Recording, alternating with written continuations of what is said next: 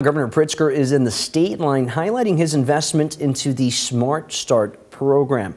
The governor was at the Rockford Youth Services Network, highlighting the impacts Smart Start is having here in the Stateline.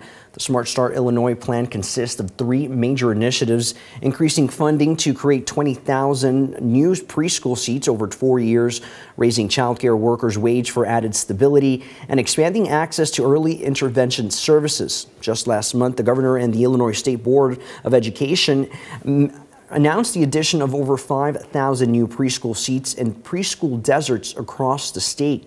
Be sure to stay with us for continuing coverage.